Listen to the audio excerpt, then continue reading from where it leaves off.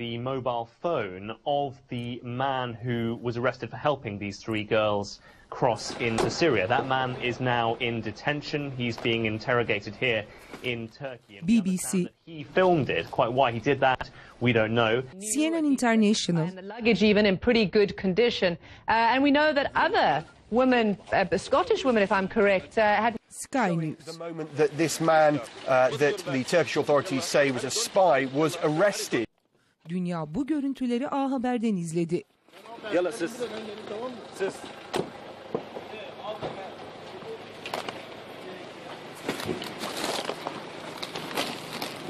Üç İngiliz kız ve onlara yardım eden Kanada ajanının görüntüsü dünya basınında büyük yankı buldu.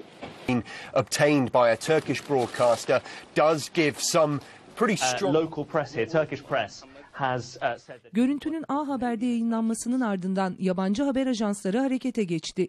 İlk kez yayınlanan görüntüleri dünya kanallarına A Haber servis etti. Dünyanın önde gelen gazeteleri görüntüleri manşetlerine taşırken CNN, BBC ve Sky News gibi haber kanalları canlı bağlantılarla dakikalarca görüntüyü yayınladı. Yabancı kanallar Türkiye'den son bilgileri muhabirleri aracılığıyla dünyaya duyurdu. 3 İngiliz kızın otogar görüntüleri de A Haber logosuyla dünya basınında yer bulmuştu.